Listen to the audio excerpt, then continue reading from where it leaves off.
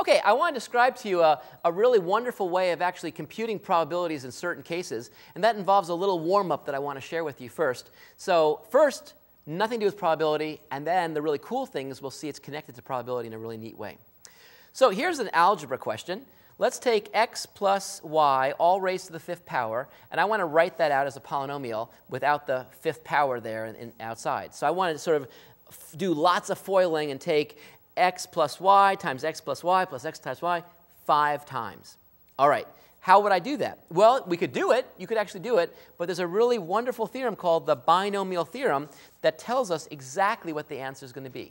And the answer turns out, in general, if I have x plus y to the n power, to be, well, x to the n times y to the 0 plus x to the n minus 1, y to the 1st, and so on down the line until we get to x to the 0, y to the n.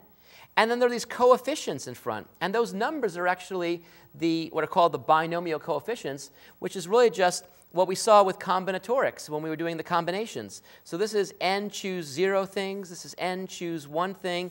N choose 2 things. That's where we're choosing 2 things from n where the order doesn't matter. And that, in fact, gives us the coefficients. So that's the binomial theorem. It looks a little bit complicated and abstract, and I guess maybe it is, but in practice it's actually not a big deal at all. Let's actually now expand this. How do you actually find those binomial coefficients? How do you actually do that? There's this great thing which we can use called Pascal's triangle. So let me show you Pascal's triangle really fast because I think you're going to like this. Pascal's triangle is a simple triangle of numbers where we start with 1, and then we're going to build this isosceles triangle by putting a 1 here and a 1 here. Always start with 1 and end with 1. And then in between, we add the numbers that are right above us. So for example, here I put a 1, but I have a 1 and a 1 here, so I add those two and put a 2, and then I always end with a 1. And now I repeat. I put a 1 here. I see a 1 and 2. That makes 3. I see a 2 and a 1. That makes 3. And then I always end with a 1. See the pattern? If I do it again, I see a 1. 1 and 3 is 4. 3 and 3 is 6, 3 and 4 is 4, and then I always end with a 1. And then finally, if I do one more, I'll see 1. Then I see 1 and 4 make 5, 4 and 6 make 10, 6 and 4 make 10, 4 and 1 make 5, and then finally I end with a 1. And this keeps going. You can see the triangle keeps growing. This is the Pascal triangle, and in fact, they actually give me the coefficients for the binomial theorem for free. You just go down the right level. So for example, we start here. This is going to be, I consider this level 1. I consider this level 2, level 3, level 4, level 5. We're looking for a 5th degree. These are all the coefficients that we put in front of the terms. So this equals, here we go, 1 x to the 5th plus 5 x to the 4th, and now I've got 1 factor of y, plus 10 x cubed, and now I've got 2 factors of y,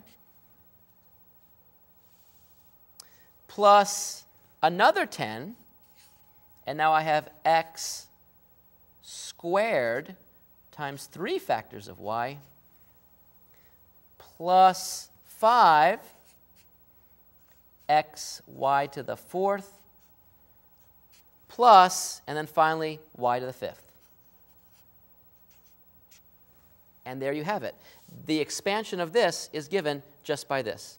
Couldn't be any easier. Let's try another example together, and you can see the binomial theorem working for us.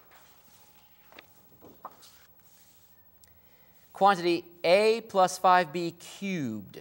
Well, here we don't have to go too far down the chart. So we have 1, 2, 3. So this is going to be the coefficients, 1, 3, 3, 1. But it's going to be a little bit tricky. So let's write it out carefully. This is going to equal, and what do we see? Well, I see a cubed, and then plus, I've got a 5, a squared times this term, which is 5b, because that is the term here. That's the y now. Plus, okay, now what are we going to have next? Well, now the coefficient here. Oh, wait, I'm sorry. Why did you only put 5 here when you know 1, 2, 3? It was supposed to be a 3. See that 3 there? You knew that. Easy to make a mistake, but you just got to be careful to find them. So if we now take the next coefficient is going to be 3 as well. And what are we going to have? We're going to have now a just to the first power, and then we're going to have 5b quantity squared, because that's the value of y. So we're going to have 3a to the first power 5b quantity squared, plus the final coefficient is a 1 times just 5b all cubed. Now we've got to clean that up a little bit. So this equals a cubed plus 3 times 5 is 15, a squared b, plus, and here I have a 25, once I square the 5, times 3 is 75, ab squared, plus, and then 5 cubed is 125, b cubed. And so we just expanded this thing using the binomial theorem and using Pascal's triangle to correctly identify the coefficients. Remember, we start here with 1, this is squared, this is cubed, and so forth right down the line, any power you need.